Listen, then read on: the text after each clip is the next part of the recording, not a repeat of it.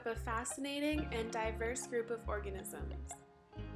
They can be found nearly everywhere, from saltwater and brackish environments, in flowing streams and rivers, and throughout the water columns of natural lakes and reservoirs. The role that algae play in these environments is crucial for the functioning of healthy ecosystems.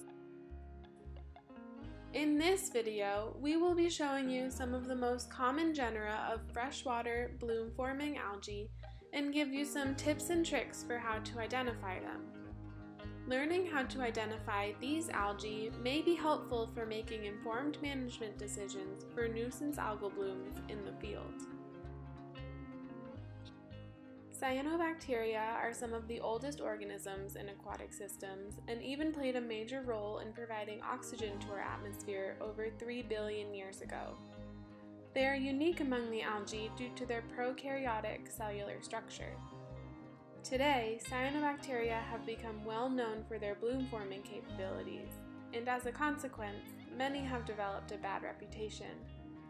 Sometimes, blooms of cyanobacteria are classified as HABs, or harmful algal blooms, because some species are capable of producing dangerous toxins.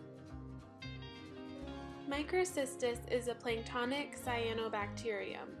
This group is fairly well known because of the bright green surface scums that it can form during a bloom event. Because of its planktonic form, Microcystis is able to be evenly dispersed throughout the water column. Under a microscope, you'll be able to see that Microcystis can form irregularly shaped, dark-colored colonies. Delicospermum is a cyanobacterium that exists in both planktonic and filamentous forms.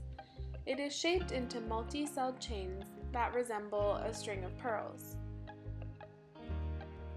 A close relative of Delicospermum is nostoc.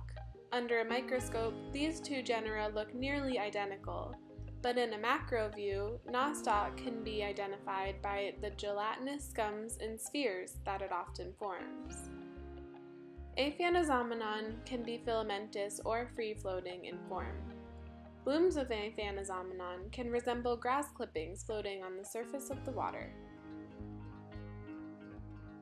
Lyngbya is a filamentous cyanobacterium that forms dense mats that can float on the water's surface, be suspended throughout the water column, or lay on top of sediments.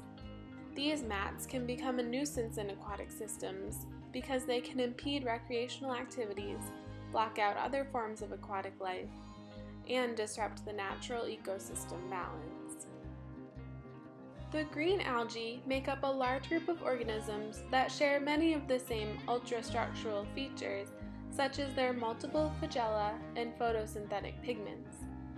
Bloom-forming greens include Edegonium, whose filaments have apical scars that look like the top of a mason jar, Mugiotia, that has a diagnostic lens between the cells in its filaments, and Hydrodictyon, which possesses a unique hexagonal configuration of cells that looks like a mesh or net-like structure to the naked eye.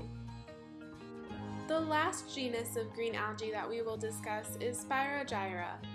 This type of algae is known for its bright green color and slimy, slippery texture.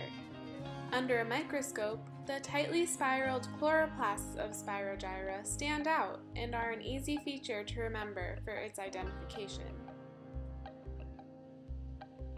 Another common bloom-forming genus found in North Carolina is Euglena.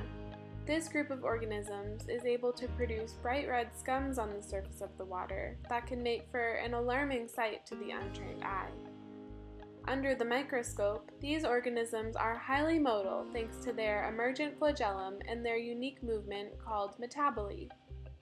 Euglena are easily distinguishable from other microscopic forms of life by the presence of a bright red stigma, or eye spot, that is used to sense changes in light. We hope that this short video has given you helpful insight into the microscopic world of algae. Algae are fascinating and diverse members of our waterways, and we are constantly learning more about their function and impact within aquatic ecosystems.